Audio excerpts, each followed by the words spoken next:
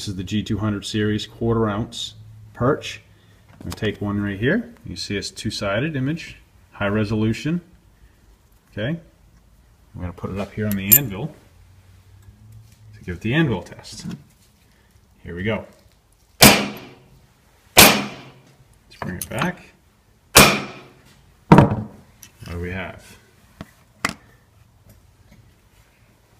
Well, as you can see, we have no change to the actual image.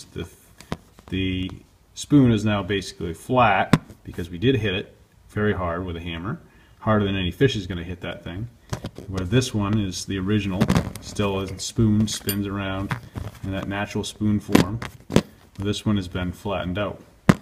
So let's go to the next test for these lures.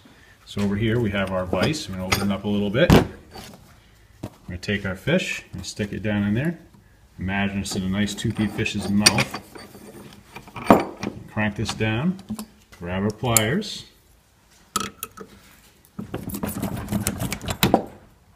it out, put it right beside us two brothers here, and what do we have? That's the one that hasn't been touched. That's the one that just went in the vise, no change to the image whatsoever. And that's the one we hit with a hammer 3 times on an anvil. So there you have it, Al's Living Lures.